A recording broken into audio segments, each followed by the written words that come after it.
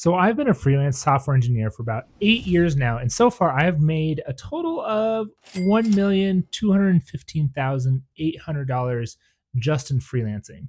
I started off doing freelancing like nights and weekends, and then I went full time maybe 3 years ago.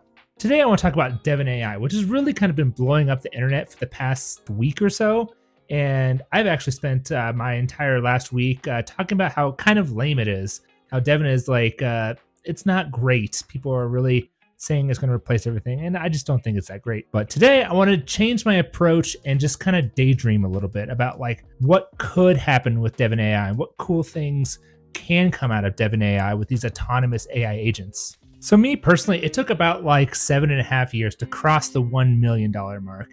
But I'm thinking that in the future, when these autonomous AI agents or Devin or whatever it may be in the future, when these become more mature, I guarantee that with this technology that I could cross the $1 million mark in a much faster time, maybe 2 years or less. That's my guess if everything goes smoothly. Basically, I just have two goals today. One of which is for freelance software engineers or aspiring freelancers to understand what I think about when it comes to a new project, what kind of topics that I always want to try to hit and improve for my clients, but more often than not, don't have enough time for.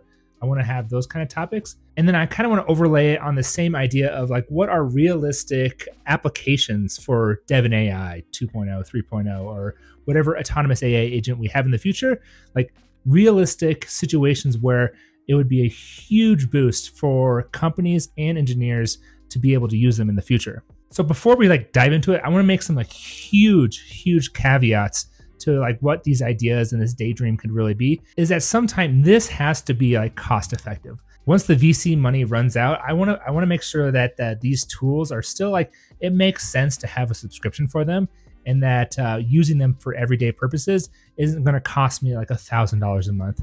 Even if it does, I need to make sure I have that ROI in mind. And the second caveat is that we have to make sure that the market kind of adopts that. Like a lot of companies are going to freak out when you say that you're going to run a random AI agent on their code base or their business. Like not everyone's going to buy in right away, but when they do, that's when cool things could happen, or bad things. But for today, we're talking about cool things. And also the huge last caveat is that Devin AI, Kevin AI, Jordan AI turns into something that is actually good. That like right now, that marketing video, it's okay. Print state debugging, cool. I wasn't all that impressed, but if someday it gets better and it becomes more autonomous and something that you could really bounce ideas off of, like if it gets good in the future, that's another caveat. We aren't sure that we're going to get there. We just know that we're progressing pretty quickly, and I just hope it doesn't plateau. All right. Also, before I dive in, why does this make me so excited? And why would I like be so excited about something that could potentially, I don't know, replace me in the future? So first of all, whoever is saying that like this is going to replace software engineers, more often than not, those are the people that don't know how to code or just learning how to code. And there's a lot of like fear, uncertainty, and doubt in that area. The people that have been programming for years and years and working with businesses and creating software, those people are more pragmatic and less scared about the replacement theory. It's more of a tool in a lot of people's eyes who've been doing this for a long time. So that's where I stand. Is I view this as like a really sweet tool, kind of like just Tony Stark's Jarvis. Like I want this tool to be so mature that I can ask any sort of question and it cranks through all the monotonous stuff that I normally have to do my day to day. Also, I want to call out that I think a lot of people that don't code or a lot of people don't realize is how much we as software engineers are just drowning in work, absolutely drowning. There's always this constant fight between the business and engineering about like keeping things maintained, making sure everything's up to date and documented and tested, and proper new frameworks are spread throughout things like consistency in the code base. Like all those things go by the wayside when the business says, no, I kind of want more features. So every team I've been on has a lot of like half-finished projects. No one really has good documentation.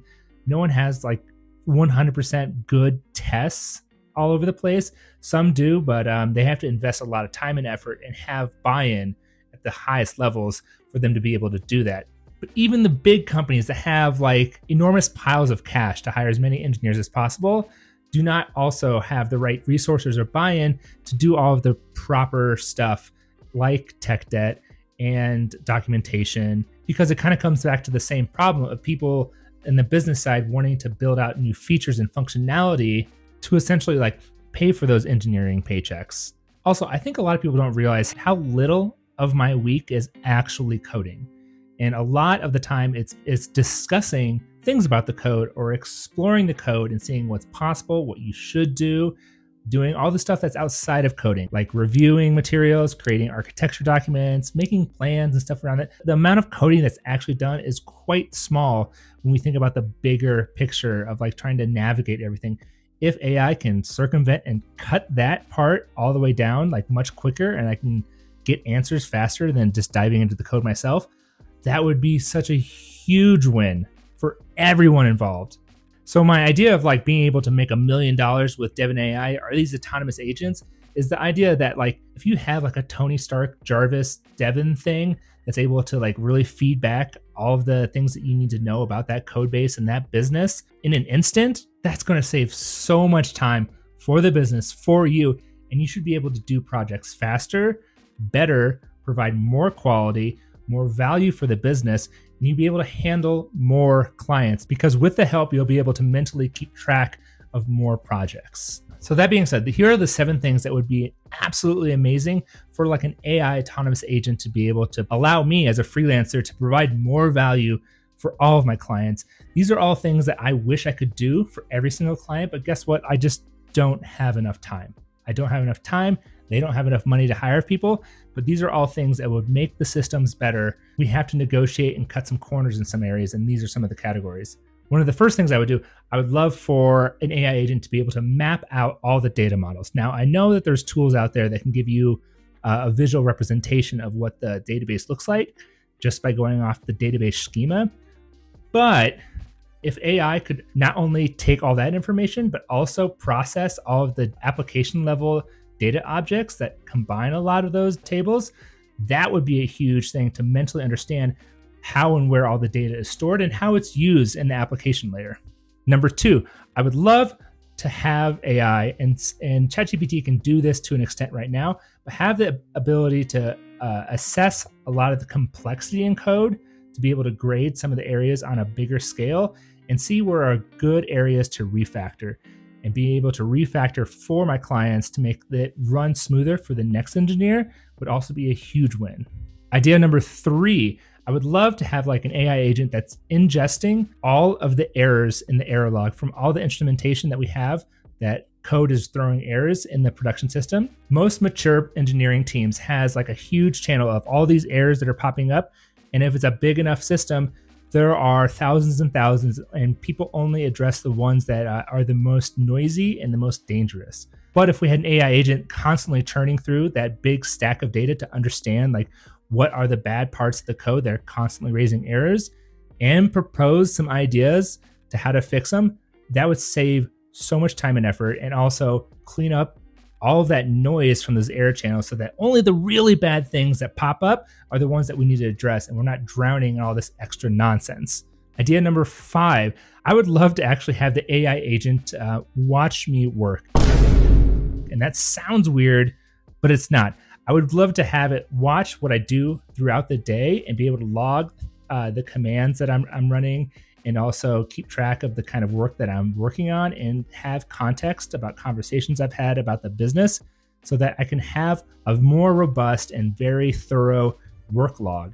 And from there, that could be training material to learn more about trends that I'm seeing during the engagement with my client. There are so many times that even despite my best efforts of trying to write everything down in my work log, is that I forget about something. There's a link, there is a environment variable, there's all these other things that was said in passing that I completely missed and did not write in my notes. And then it comes to bite me 2 or 3 weeks later that someone mentioned it and I was not able to take action on it. That would save me so much more time and make me so much more efficient to be able to have that information at the ready and have the AI agent be able to respond to the questions I have about it.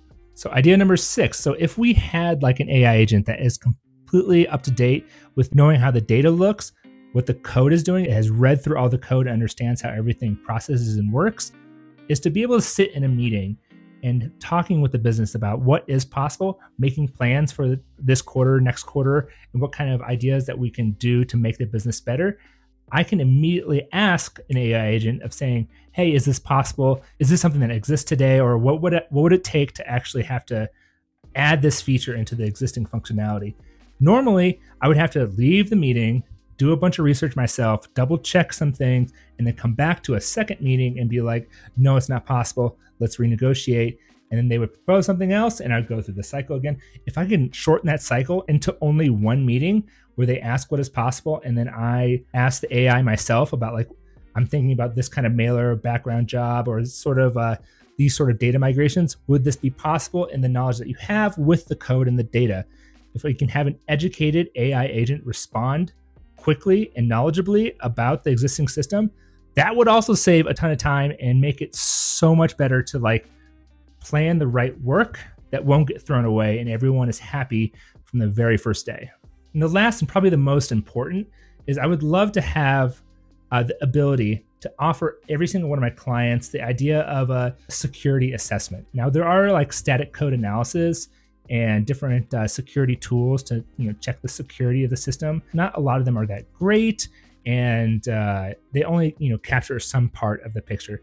If an AI agent is able to know the data, the code, the architecture, and be able to do its own static code analysis and understanding how everything works, it will have a more nuanced and direct view of security holes that could happen with the system. And giving my clients that kind of report and be like, here's all the things that we've found, and here are the different ways that I know I can fix these kind of security holes. Today, those cost tens of thousands of dollars, and that also requires a bunch of really skilled security people in the industry to do these kind of assessments, and they are kind of worth it. But if I could provide that as a single person that just knows a little bit about security, I feel like I'd provide a lot of value for a lot of clients that way. And again, it's something that I wish I could do today, but I just simply don't have the time. And it's hard to sell that to a lot of my clients. So those are my 7 ideas for like autonomous AI agents and how they could like really make software engineering more bearable and allow us to get more work done. And honestly, if like you could figure out a way to make AI just do one of each of these things, that's probably $1 million business in itself. So like, there you go. That's a freebie. If you guys want to go out and build $1 million business, just let me know, because I'd love to use that tool for any of these problems, because these are all things that are hard to do and we never have enough time for. And if we can do them, then all of our systems will be better, all of our code bases will be better, and we can provide more value to all of our clients.